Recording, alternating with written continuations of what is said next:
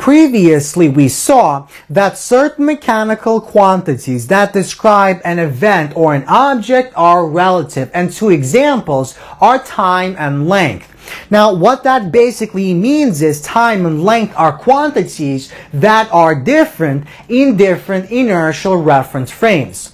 So, for example, if we have a stationary inertial reference frame, let's suppose the Earth, and we have a moving reference frame, let's suppose a spaceship that is moving with some very high constant velocity, the length of an object or the time elapsed for an event within those two inertial reference frames will be different. So that is known as time dilation and length contraction.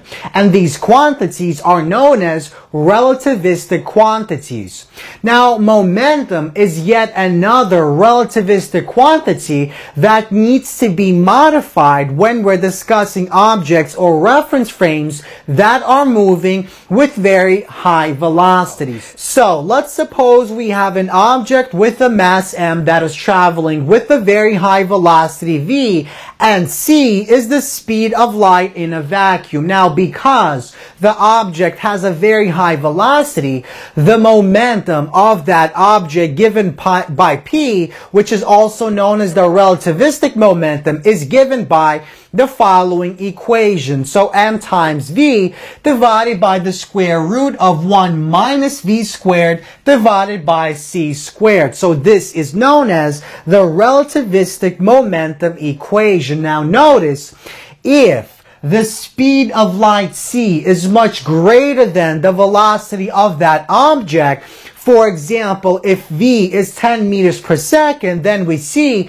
that this ratio inside the radical, v squared divided by c squared, is approximately equal to 0. It's equal to a very small number, so we can approximate this to be 0, and 1 minus a very small number gives us about 1. And the square root of 1 is 1, so we see that if this condition is in fact satisfied, if the velocity of the object is much smaller than the velocity of light in a vacuum c, then p is approximately equal to mv divided by 1, or simply m multiplied by v. And this is exactly our linear momentum equation that describes the momentum of a macroscopic object, an object that is moving with a very low velocity. So if the velocity of the object is very small, much smaller than c, we can use this equation. But if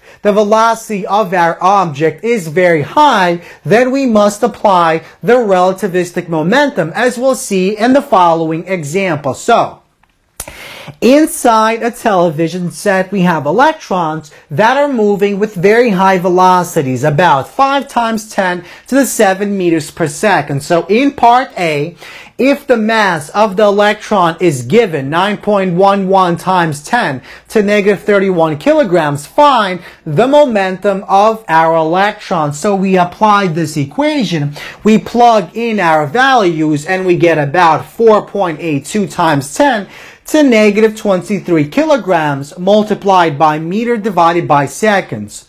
Now, let's move on to part B.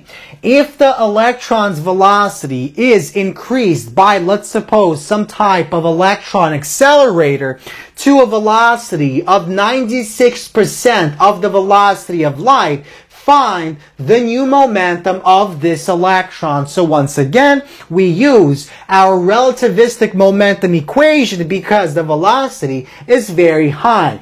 So we plug in our values, and we see that the momentum of this electron is about 4.27 times 10 to the negative 20 kilograms multiplied by meters divided by seconds.